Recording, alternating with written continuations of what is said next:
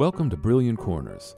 My name's Thomas Wendt, and on behalf of Lighthouse Arts, Inc., we welcome you to our online series. For more episodes like this, as well as other content, visit our website, lighthouseartsmusic.org. You can also follow us on social media, on Facebook and Instagram, at Lighthouse Arts, Inc.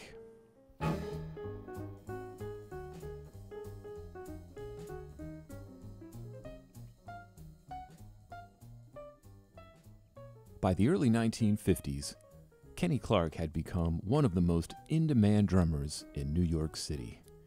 Between 1950 and 1956, he made countless records for both large and small record labels, recording with just about everyone there was to record with, from Charlie Parker and Dizzy Gillespie to younger musicians who were brand new on the scene like Cannonball Adderley and Horace Silver. Drummer and jazz historian Kenny Washington. In the 50s, he really came into his own. And before he left for Europe, he was the house drummer at the recording label Savoy.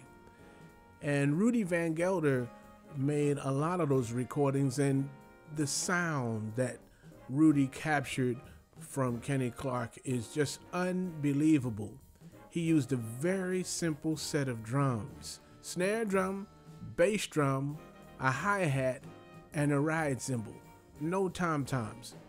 He made more music with that setup, with that combination, than most guys could make with 5 or 6 drums and all the cymbals. Let's take a listen to Kenny Clarke from April 29th of 1954 with the Miles Davis All-Stars, recorded at Rudy Van Gelder's studio. This is a blues entitled Walkin.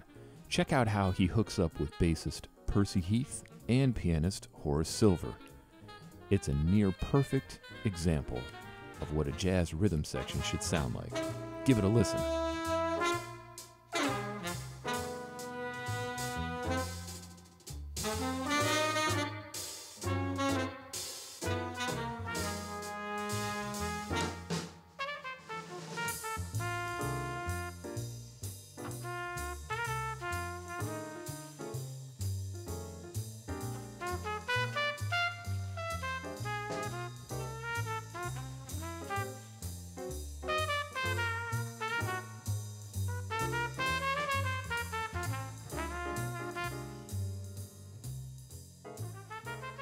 Now, as Kenny Washington alluded to earlier, Kenny Clarke did indeed leave America for Europe.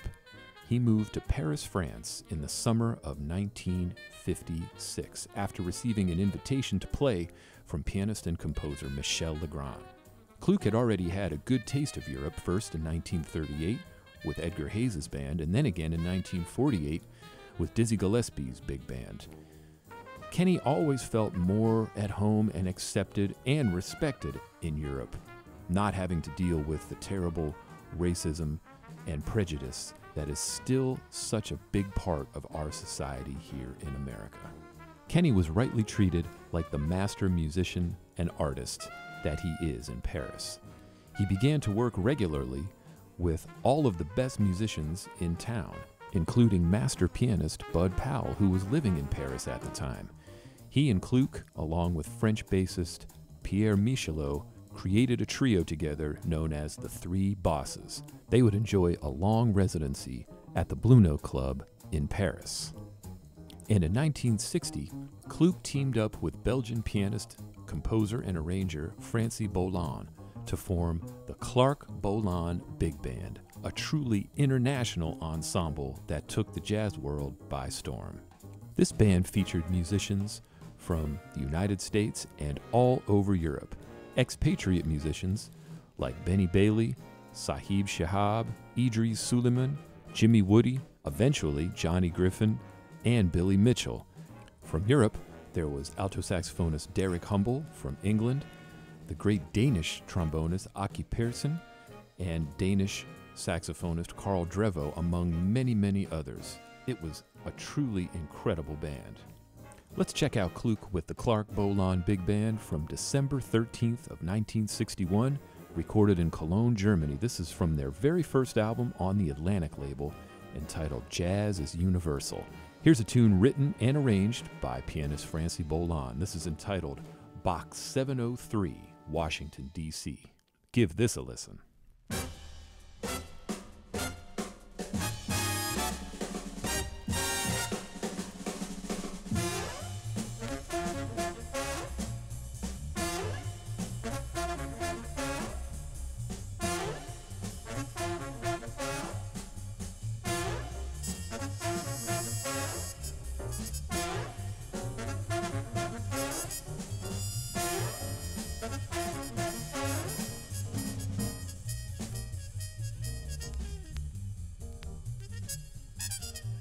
Yes, indeed. This was such a special band. They would go on to record a bunch of different records for several different record labels into the earliest 1970s. Matter of fact, one of their later records was a reunion with none other than Kenny Clarke's ex-wife, the great vocalist Carmen McRae. The name of that record is November Girl. Kenny Clarke enjoyed a very fruitful and rewarding second act in his career living in Europe. In addition to the Clarke-Boland Big Band, in 1964, Kluke's Danish wife, Daisy, gave birth to their son, Laurent. In 1965, he even started a drumming school with Dante Agostino at the Selmer Music Headquarters. The two would also collaborate on a drum method book coming out in 1967. In 1979, Kluke returned to his hometown of Pittsburgh, PA, where he was invited to be a guest lecturer at the University of Pittsburgh by saxophonist Nathan Davis, who had established a jazz program earlier in the 70s. One of the last recordings that Kenny Clarke made was in 1983 for the Soul Note label. This was a very special record because it featured Kluke alongside three other drummers, Famoudou Don Moyer, Andrew Cyril, and Milford Graves. That's right, all four of them playing together. Let's check out the first tune on this record, which was composed by Kenny Clarke, dedicated to his son. This is entitled Laurent.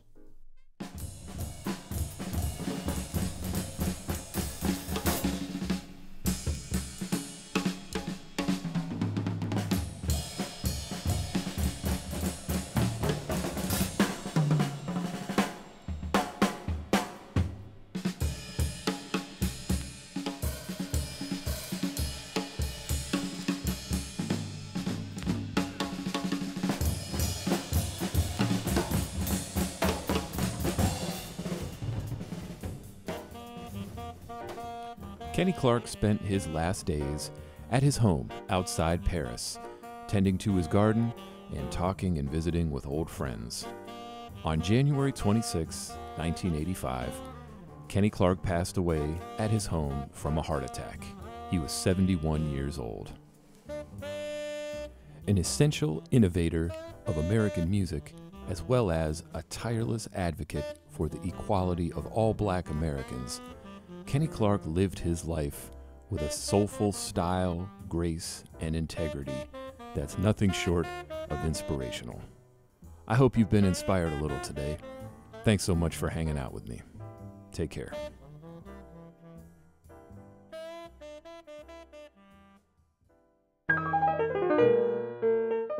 Thanks so much for joining us today on Brilliant Corners.